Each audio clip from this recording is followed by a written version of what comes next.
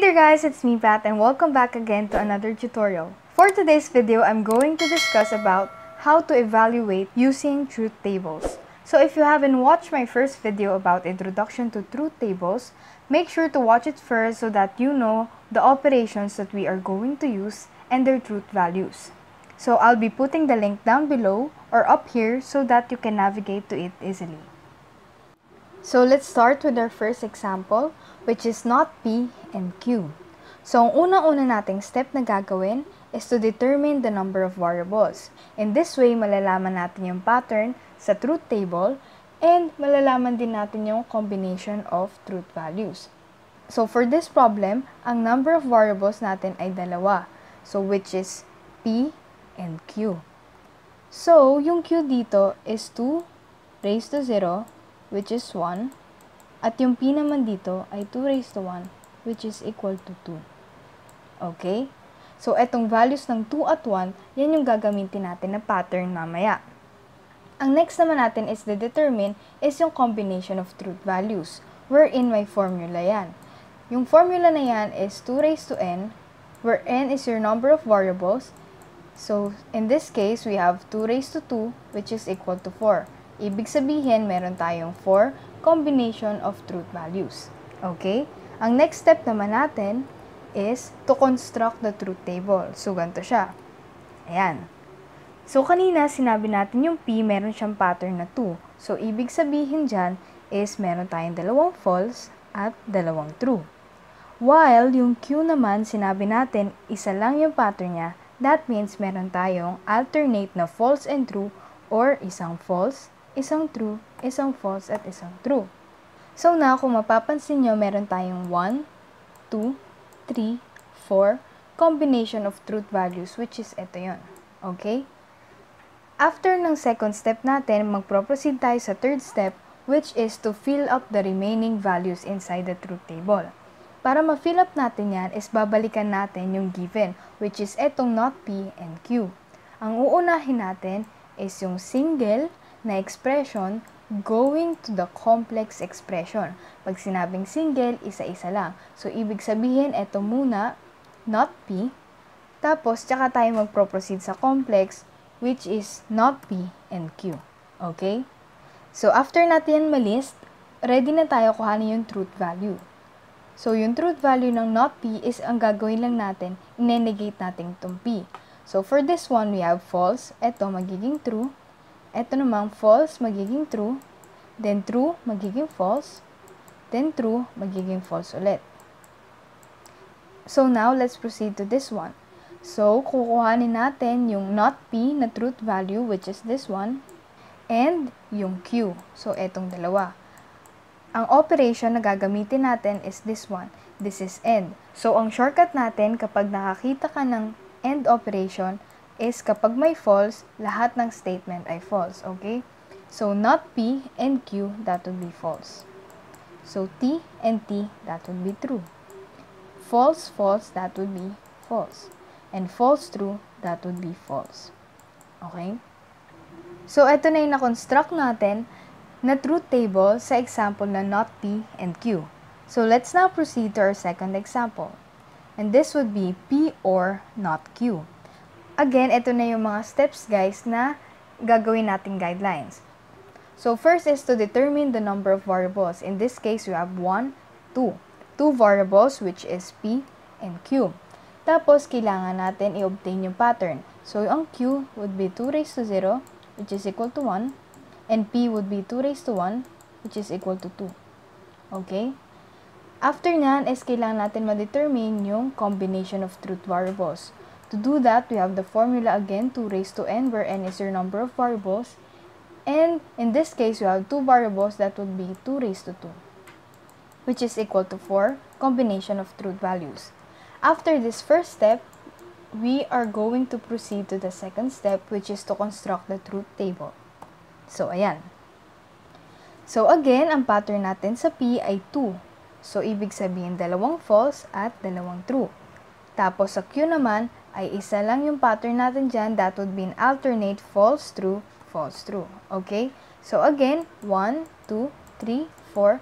4 combinations of truth values. Okay? After natin sa second step, we will now proceed to our third step, which is to fill up the remaining values inside the truth table. So in here, ano yung single operator dyan? That would mean this one, not Q. So dun tayo magsa-start, tapos tsaka tayo magpro-proceed dito sa whole na expression na to, which is P or not Q. So kukuhanin natin yung value ng not Q. So ito yung Q, diba? Ine-negate lang natin yan. So false would be true, then true would be false, false would be true, and then true would be false again. Okay? Now, after natin yan is eto naman. Kukuhanin natin yung truth value ni P at i-OR natin siya dun sa not Q. Remember guys, pag yung OR, ang pipiliin natin lagi dyan ay true.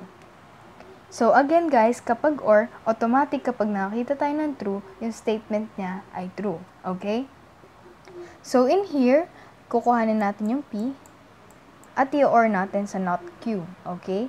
So that would mean false or true, that would be true. False or false, that would be false. And then true or true, that would be true. And then true or false, that would be true again. So guys, ito na yung na-construct natin na truth table out of this example of P or not Q. So I'll give you 3 seconds para medyo mag-sink in yung lesson natin for today. So let's now move on to our next example. This is not P and not Q. And again guys, yung first step natin is to determine the number of variables. So in here, we have 2 variables, P and Q.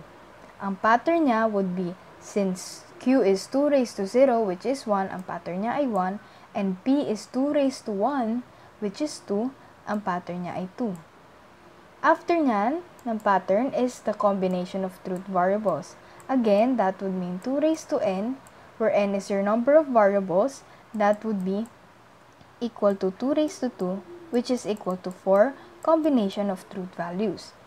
So after our first step, we are going to proceed with the second step, which is to construct the truth table.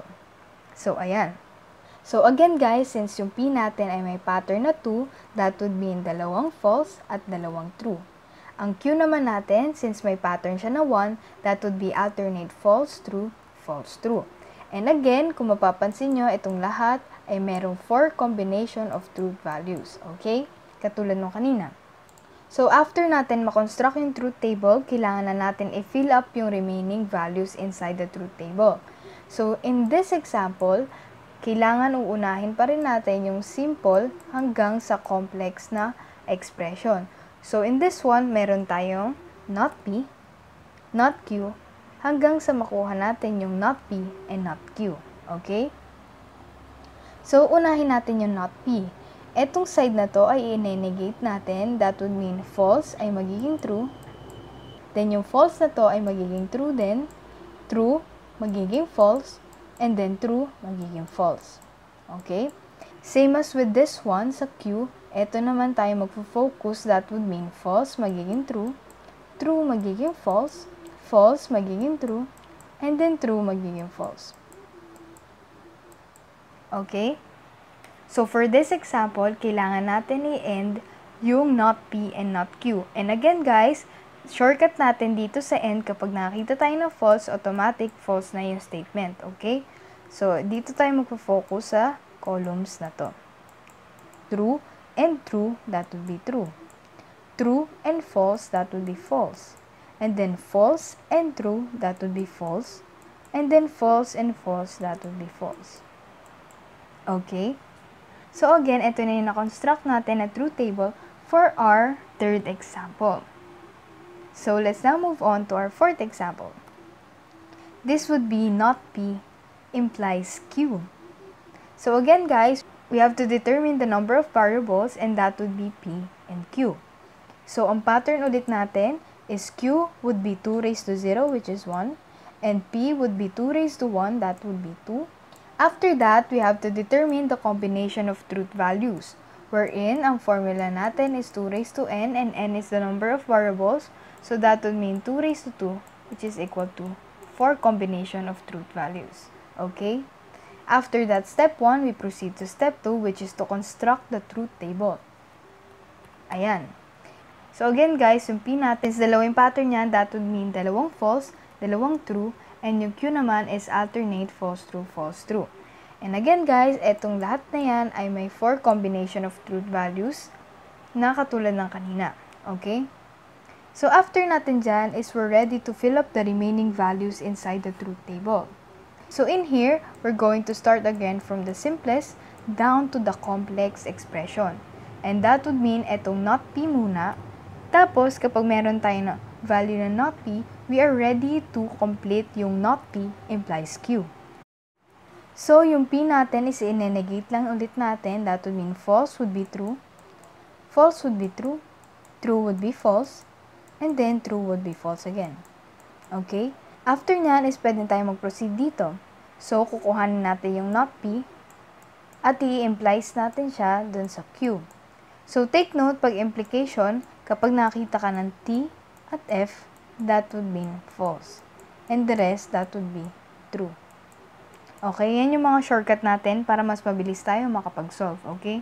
Take note, yung direction is from not P to Q. So, pag ganun siya. Okay? Huwag tayong malilito doon. So, that would mean true implies false, that would be false.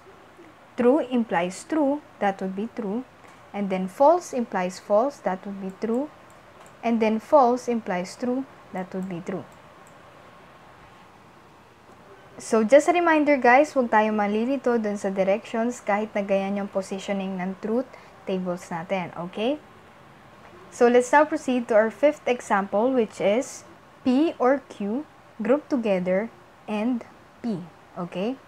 In here guys, yung step natin number 1 would be determine the number of variables. Take note, meron tayong dalawang variables dito, namely P and Q. Kahit na ulit yung P, counted pa rin siya as one variable, okay?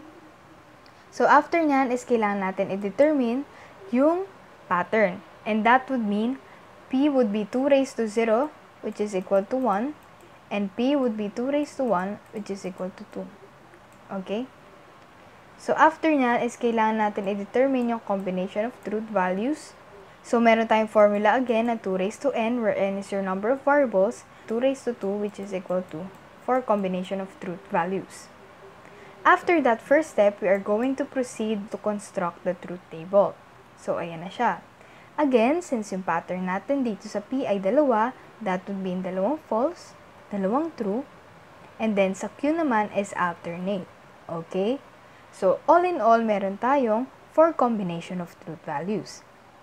So, katulad nung kanina, we need to start with the simple down to the complex of the expressions para mag-construct ng truth tables. And this is the 3rd step, by the way. So, ang gagawin natin dito, since meron tayong P, which is eto, okay na yan. So, ang kailangan natin i-proceed is eto munang group value, which is P or Q. So, again guys, ang ginagamit natin dito is OR. So, pag sinabing OR, once na nakita tayo ng true, automatic true na yung mga statements. So, false or false, that would be false. Then, false or true, that would be true. And then, true or false, that would be true. And then, true or true, that would be true. So, just a reminder guys, we need to be extra careful sa pagsosolve ng truth tables kasi once na nagkamali ka dyan is magiging domino effect na yan para sa lahat ng expressions, okay? So, after natin ma-solve to, ready na natin ma-solve yung buong given. Since meron na tayong value dito, kailangan lang natin siya i-end dito sa P, okay? Yung shortcut natin kanina, kapag nakakita ka ng false, automatic false na agad. So, false and false, that would be false. True and false, that would be false. And then true and true, that would be true. True and true, that would be true again. So, for this example, ito yung na-construct natin na truth tables, okay? So, let's now proceed to our last example, and this would be P by conditional Q grouped together or P. So, again guys, kailangan natin i-determine yung number of variables. In this case, meron tayong dalawang variables kahit na ulit yung P, okay? So, yung dalawang variables natin would be P and Q. So, again, kailangan natin i-determine yung pattern which is yung Q would be equal to 1 and yung P magiging equal sa 2. Okay? After nyan is kailangan natin i-determine yung combination of truth values with this formula. So again, katulad ng ginagawa natin, that would be 4. After that step, we are going to construct the truth table wherein yung P ay may pattern na 2. So, dalawang false ulit at dalawang true. At yung 1 naman ay may alternate na false, true, false, true. Okay? So, after nyan guys, we need to fill up the remaining values inside the truth table.